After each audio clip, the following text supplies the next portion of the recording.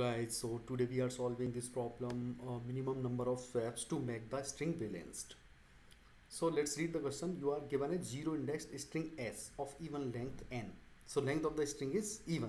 The string consists of exactly n by 2 opening bracket and n by 2 closing bracket. So the string has only open and close square bracket, nothing else. A string is called balanced if and only if it is the empty string. So if the string is itself empty, that means it is automatically balanced, not a problem. So or it can be written as AB, where both A and B are balanced, just like this, like this. So let's say this is our string A and this is our string B. Then if we combine both of them, then combined string is also balanced. This is what they mean to say at second point. And the third point is it can be written as C, where C is a balanced. So for example, this is my already one string which is balanced, and if I put two more bracket open and close around it, this also a balanced string. Okay, so you may swap the bracket at any two indexes any number of time. Return the minimum number of swaps to make a string as balanced. For example, this is one string and which is not balanced. So what we can do is, let's read it. It is written like this. So we have two mismatch, right? This guy and this guy, last one. So what if I swap both of them? I put this guy at here and other one at here. So this would be looking like this, like this. So this is a balanced string. So only in one swap we are able to make it balanced. So similarly, we have to make the minimum number of swaps so that the string becomes balanced. Now let's say we have, this is another string. Okay, so if we look at here, how many minimum operations we require to make it balanced? So can you guys observe properly that if I swap this guy with this guy, what it would become? It would become a balanced only in one operation, though it looks like two close bracket here and two open brackets are here. But if we make the swap between the first and the last character itself, then this will become the balance. So I am swapping the first and last. What it would become finally? See here. So this we are bringing here. So this is this is opening bracket and this one is closing. So I have made the swap of it, and remaining string I am keeping as it is. So I'm just copying the in between whatever it is written there. Okay,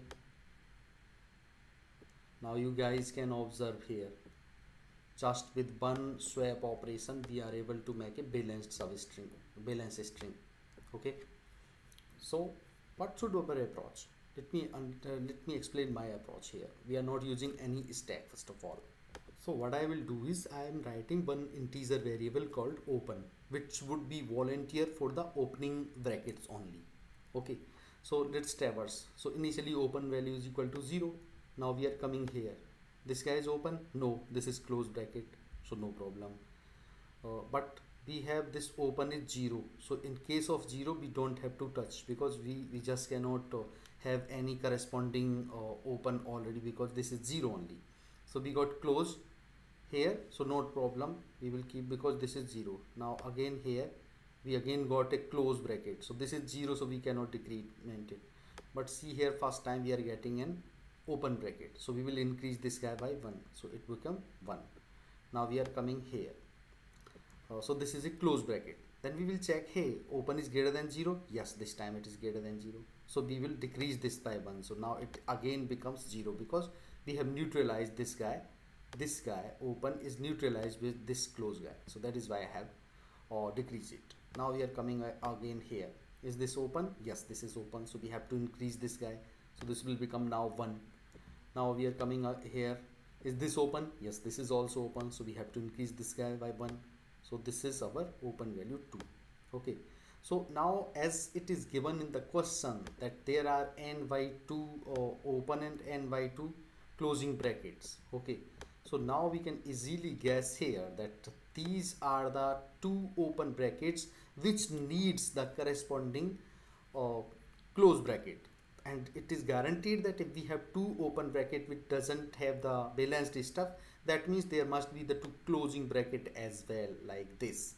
So with this help we can directly say that if I do this open, whatever open value has, so if I do 2 plus 1, so I am adding plus 1 every time. I'll tell you why. And if I do divide by 2, this will give us the answer always. Okay, in this case what it would be giving, it would be giving us 1. And right, we did only one swap here with the last and first character, which will give us the balanced one. Now you guys might have questioned that why, how can I add this blindly 2 plus 1 and divide by 2? So I'll tell you why with few examples. Let's say we have another string like this. Okay, we can have a string like this, like this, like this, and these are my closing bracket. In this case, what would be my open value? Obviously it would be see here, when we are here, open would be 0, right? These are the closing. So here also 0 0 0, only here it would be start 1 2 and 3. So my open value would be 3, right?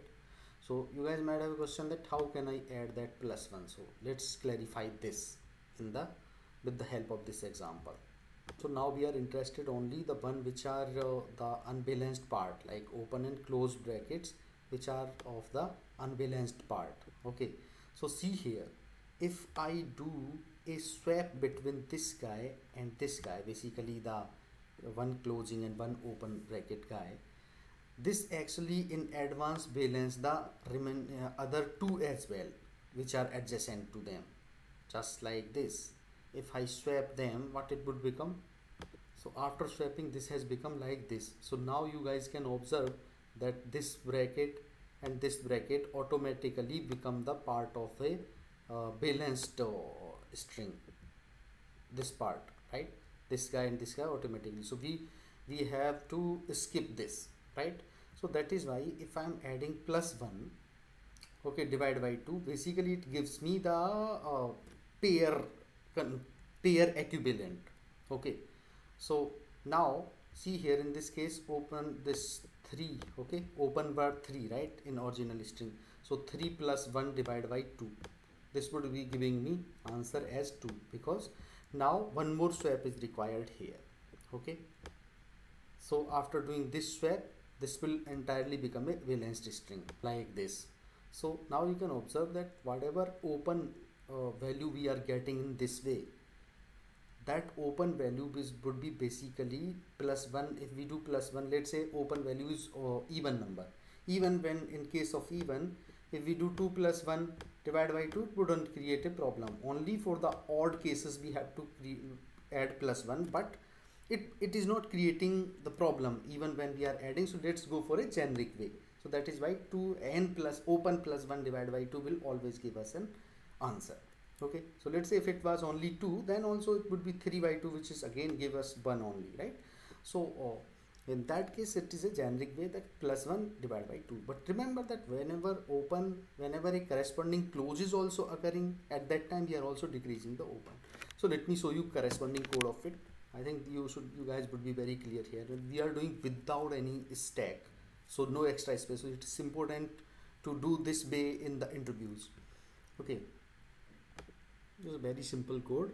So see, this is my open variable with 0 initially. So I am traversing through this string, and see, whenever I am getting an open bracket, I am making it open plus plus. Else I am going to else part if it is a closed bracket. So here I am checking that if open is greater than 0, then only I am making open minus minus. Okay, so it should be greater than 0. Like in this case, we were not making open minus minus, because in this case of a string, when we are starting our open, see here, when we are here, open is 0, so we are not doing anything. We are not doing anything. It is open 0. We are not doing anything. Then it is started. So whenever a closed bracket is occurred, it basically in the else part, we have to look whether there is open is already occurred or not. Okay, and finally whatever open value would have, I am making open plus 1 divided by 2, which we just discussed. So let me execute my code. I am running my code. Yeah, it is working fine. Let me try to submit it. Yeah, so it is submitted. So basically here we are not taking any extra space. This is happening in O of 1 only, and we are doing only a single traversal to our string. So this should be our approach. So thank you for watching this video, and if you guys have any concern, please make a comment over there. Thank you.